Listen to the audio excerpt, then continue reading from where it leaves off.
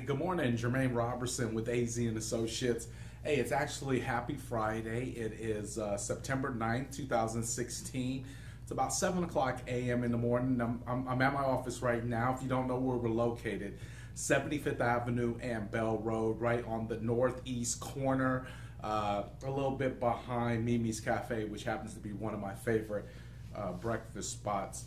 Now, I'm going to come to you really fast because I actually had a really good question posed to me as a client. Gave me a call, said some really nice things to me, but ultimately was looking at putting his home on the market and purchasing a property.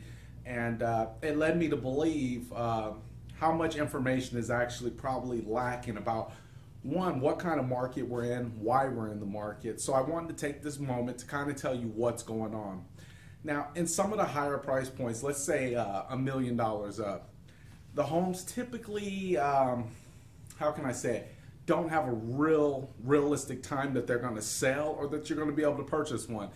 For the simple fact, there's still a lot of hesitation in the market.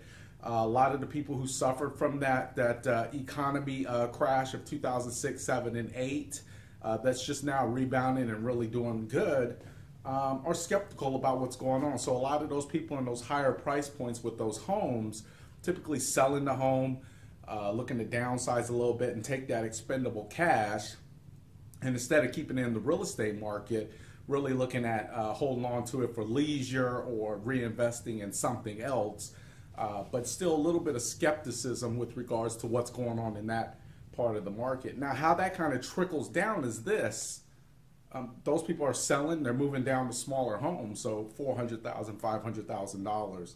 So it's creating a little bit of a crunch right there. But if really you think about it, we have a shortage of homes in the 200 range or the 150,000 range, all the way up to $250,000, $300,000, which is great for you sellers. If you're looking to put your home on the market, you're going to capitalize big time. So that's kind of what's going on in our market, just skepticism. People are really still a little bit nervous about what's going on in the market and ultimately want to make the best decision. Give me a call if I can help you. My number's at the bottom of the screen. I look forward to speaking with you. Have a wonderful Friday and a great weekend. Talk to you soon.